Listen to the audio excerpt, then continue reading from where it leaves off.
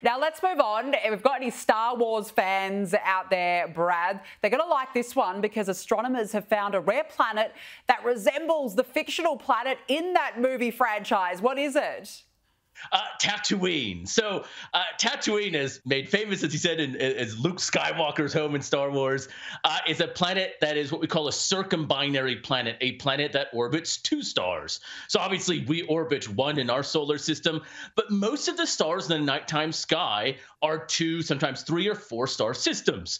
So if we're going to find planets, the likelihood is, as we're seeing with Skywalker on the screen, is that you're going to have two stars that you're orbiting, and you would have two suns, that you would have not just one sunrise, but two, and two sunsets accordingly.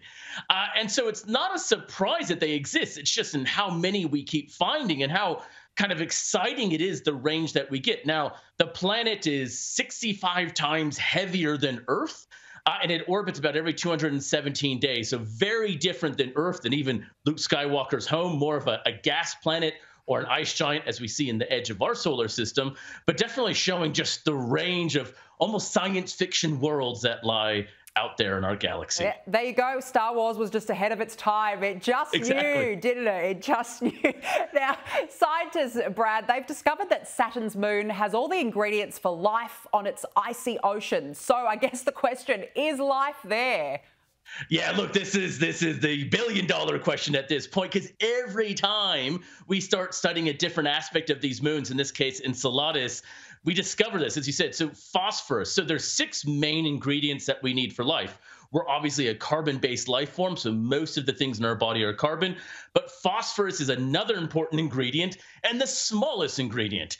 But looking at data from the Cassini probe that studied Saturn and its moons, like Enceladus up close, they found in the data phosphorus present, so that in these geysers shooting off of the moon, as you just saw, they saw not just water coming out of it, but phosphorus. So everything that we keep looking for and finding appears to be underneath this icy crust of this moon. So, oh man, it's closer and closer every day that we're going to get that answer, and one day we finally will. I can't wait for the day that you and I have that discussion. Every week we get closer, but one day we will have that chat, That's Brad. Right. Now, this is exciting. Virgin Galactic has announced plans to launch its first commercial space flight this month. So what can we expect from that launch?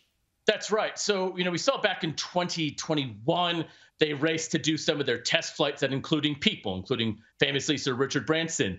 And they've been getting ready for commercial operation. And as you said, now on the 27th of June, they have a 3-day window for their first commercial flight. This will actually take some Italian astronauts up for some training and preparation, but they are now at the point where they will start monthly flights. So that on the 27th of June, they will have that first one, and then pretty much every 3 to 4 weeks thereafter, they will resume commercial operations, because they actually have a lot of customers who've already paid for these flights. So they want to get going. They want to get moving. We saw Blue Origin enter the commercial market quite rapidly. They have been on pause as they investigate an accident with their rocket a number of months ago. So the commercial sector is still there. It's still in demand. And what Virgin Galactic wants to do is to get these commercial flights going regularly so they can upgrade their next generation of planes to take more passengers and more regular, hoping for weekly flights coming in 2026. Oh, it's exciting. We're running out of time, but just quickly, can you tell us about the space plane itself? Yeah, so the way it works is there's kind of 2 parts. There's a larger part of the plane that actually takes the lifting up into kind of how a normal plane would fly, the distance. And then you actually have these space planes. So the space plane is attached to this long-winged normal aircraft. The space plane drops and then uses an onboard rocket to then propel you up to about 80 to 85 kilometers. So you're reaching the point where you can actually start to see curvature, experience that floating around. But because you have a plane that takes you part of the way up, you don't need all of the energy a normal rocket would, because the plane itself is doing some of that effort.